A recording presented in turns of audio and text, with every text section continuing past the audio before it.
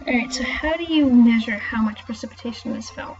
Because, you hear, oh, it's going to be 2 inches over here, 4 inches over here, half an inch over here, or over, when I lived in Colorado, it was like, oh, we're having 3 feet of snow, right? Now, how did they measure that? And this is the standard way of doing it. It's called a standard rain gauge. And it basically looks like a bucket, right?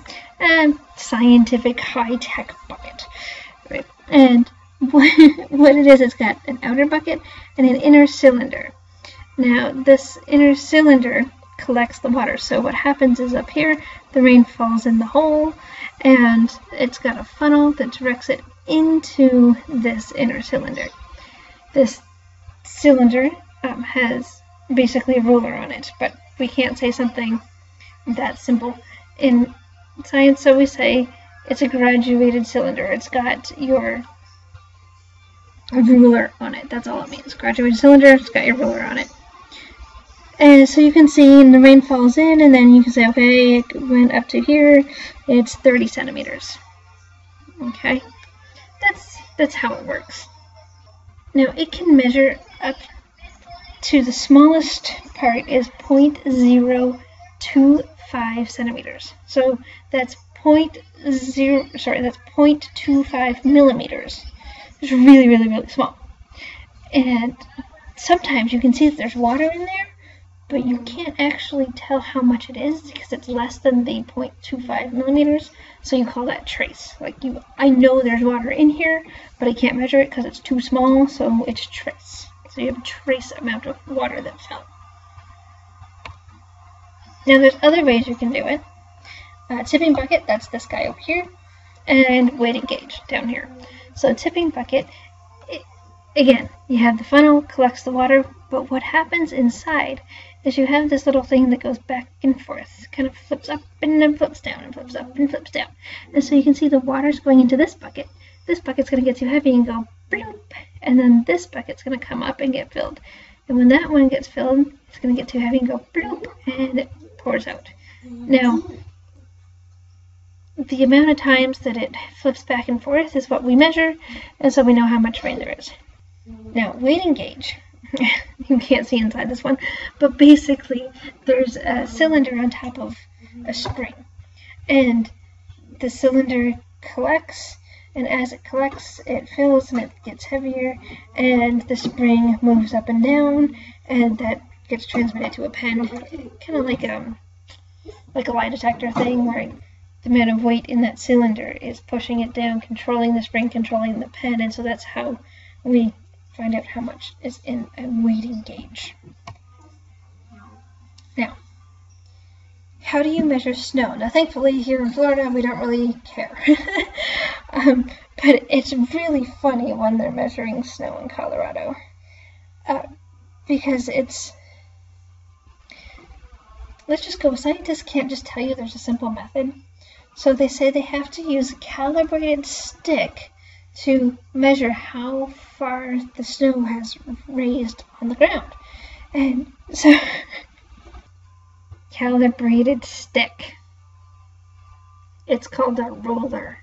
Okay? So basically they let out all the snowfall, and then they go outside and they stick a ruler in the snow and go, okay, yes, this much snow. And it's kind of funny because when you actually experience a lot of snow, really, like if you're in the Colorado area and there's a snowfall, it's really nice. It's a really nice place to experience snow. Snow falls and the next day it's gone. It's amazing. If you're going to experience a snowfall, go to Colorado.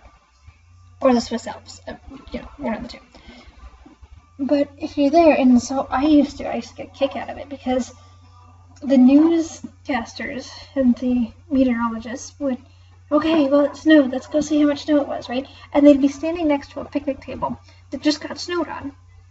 And the snow would be piled up, I don't know, let's say 8 inches, right? It looks like a good set of snow. And they go out and there's their ruler. All right, it looks like it snowed this much. You're like, really? I could have did that in my backyard. Yes, you can. So people started to realize that, oh, it really is that simple. So we're like, okay, we're going to start doing water equivalence method. Which, if you ask me, is dumb. because I used to live in Colorado.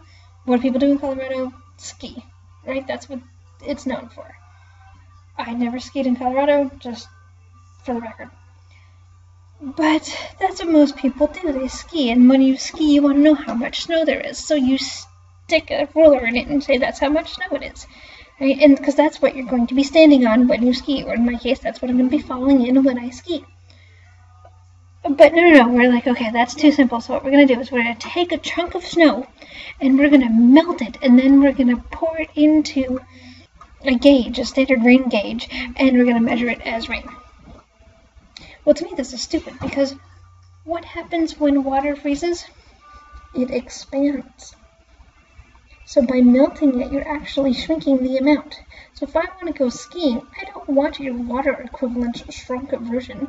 I want stick a ruler in it and tell me how much snow I'm going to fall into, please. Now, there are other ways that we're more sophisticated with this, right? Weather radar. We've all heard weather radar, we've all seen weather radar. This is what you see on the news. Right? If you have a weather app, it gives you the radar and all that you can see the big story coming for us, right? And so what this is radio waves that get shot out from the Doppler system, and it echoes back to us. Bigger the echo, more rain. Okay? Now, if it's a small droplet, right, you know those cloud droplets, it'll just go right through them. You gotta be reflected off of the bigger droplets, like actual raindrops, so that the echoes are sent back to us. Alright, so let's see if this is gonna work. Here's a link. It will show us weather radar. Oh, what is this? So of course there is no radar going on right now. Okay, let's see if maybe we can find some here. What's this? Let's see this one. Okay, so Florida didn't work, so we're going to try all of America. So you can see there really is nothing over us, but I lived here, so nothing. Wow, that's strange. Anyway, you can see there's a big band of something right here, there's a band over here, there's a band over here, something's happening over here, some band over here. I believe this used to be Nana, Hurricane Nana. Pretty interesting. Alright, so yes, that's radar, and that is another tool that we use to measure precipitation.